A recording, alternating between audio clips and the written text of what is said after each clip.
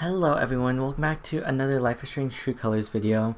This series is going to be a little bit different because this is something that I've noticed that people have been talking about, and since Life is Strange 2 is like the closest game to where it could kind of explain the timeline of True Colors, that's what I basically wanted to talk about. So basically, we're going to be talking about Life is Strange True Colors timeline and kind of like why Life is Strange 2 sort of hints it from what I've noticed, and there's been a lot of speculations, especially with Life is Strange 2, of course, because it's the newest entry. But as well with Life is Strange 1, because we know Steph is in True Colors, so we're gonna get started. So basically, the timeline. Obviously, we don't know when the frick the year takes place. It's been a little bit confusing because Life is Strange took place, I believe, like a couple of years before the actual timeline of the actual year we live in.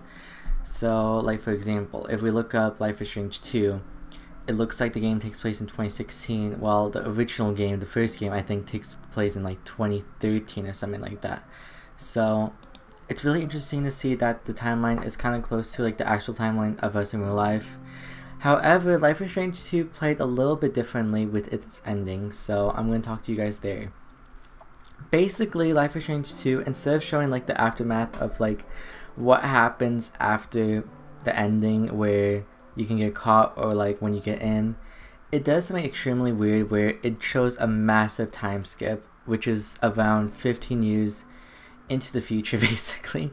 It's kind of weird. I don't know if I like it that much, but I want to talk about how this could possibly affect why the third game, True Colors, is taking a new direction with not having a teenage protagonist, but instead like an actual adult. Oh my gosh, my chair is so loud. But yeah, basically, Life is Strange 2 in the ending, this is not the exact year, it's like around the year because I know there's like different endings depending on like what you choose.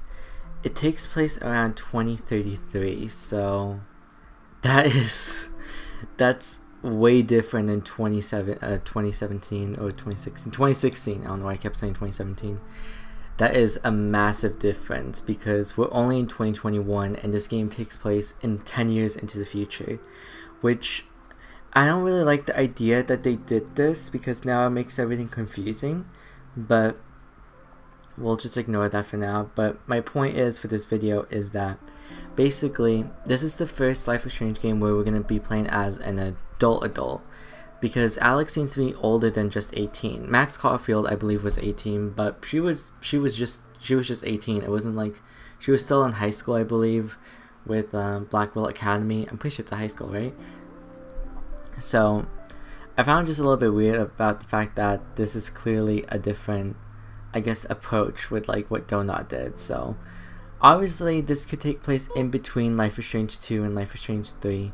I would assume that they want to take place in between just so they can have references. So it could be just possible that the game takes place in maybe 2018 or 2017, who knows. It probably isn't that crazy of a timeline. But with the massive time skip, it makes me want to wonder why they would do this, at least because obviously Donut were the ones who made the game. It wasn't Deck 9 Games, but Donut did something really different, which is that they took place way into the future. So that's something that I find super interesting about Life is Strange 2, and how maybe this could take an advantage of the timeline where it takes place really futuristic. So that's something that I kind of find kind of cool but weird, I've noticed. So as I mentioned earlier, the main protagonist usually is a teenager. The only exception where we never play as a teenager was probably Captain Spirit. I believe Captain Spirit was like 10 years old, but that doesn't really count. But my point is that they're taking a new approach with having an actual adult dynamic of wanting to play as an adult, and so I don't see why they can't make Alex like in the future, because from what I've noticed, Steph looks definitely older in Life is Strange True Colors. She doesn't look super old, but she looks like she's in her mid-20s possibly, or early 20s even. In Life is Strange Before the Storm, we can assume that she was around maybe 16 years old. That's probably a bold guess. I don't know if that's correct or right or wrong. Before the Storm took place in 2013, I believe, or no, 2014. Oh wait, no, I'm getting myself confused. It took place in 2011 or 12, one of those years. I think No, it was 2011, I think. It took place in 2011. I'm getting myself confused here. But my point is that Steph clearly could be way older, and that's why Alex is possibly like way older. So my guess is that it possibly takes place around maybe 2024, if anything. That's really far into the future, and obviously in the trailer there weren't any hints to anything futuristic. I don't know if Deck 9 Games or do not really want to do any of that stuff, because I doubt in the future we're going to have futuristic cars or anything. That's possibly why it takes place in a small town, to avoid the timeline of it being in the future, and it probably wants to go with the style of classic. That's something that I would assume, at least just because of the fact that that's the smart approach, at least, and so that's what I really want to find something interesting about what they're doing with this game, with the timeline. I can't even talk today, but it's probably why it's not called Life is Strange 3, but instead True Colors, just because of the fact that they don't really want to confuse the timeline any further with the whole 3 being a continuation after 2. I know they could have still called it Life is Strange 3, but I think to avoid confusion, they clearly wanted to make their own spin-off game, even though it's technically like one of the mainline games. Either that, or Deck Knight Donut wants to make the Life is Strange 3 game still, I would assume.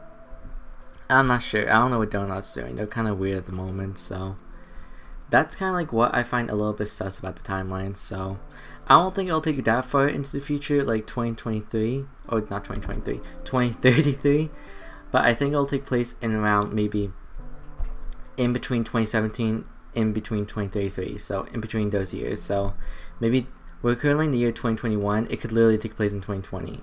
So everything I mentioned could literally not happen. But that's just something I found interesting about the timeline, and I hope you guys found it interesting as well. But yeah, that's pretty much it for this video. I hope you guys did enjoy this video. Hopefully we'll get more hints to like what stuff like maybe releases around the year Life is Strange True Colors takes place. That usually gives hints to like when the game takes place. So yeah, I really hope you guys did enjoy this video. If you guys did enjoy this video, be sure to leave a like, share, subscribe. Really helps our channel a lot, and you guys have been supporting the amount of Life is Strange content recently, so I just want to say a big thank you. And yeah, True Colors comes out in September. I'm pretty hyped for that. That's pretty much it. I don't really have anything else to say. So yeah, like the video, subscribe if you enjoy the content, and I shall see you guys later for the next video. Goodbye.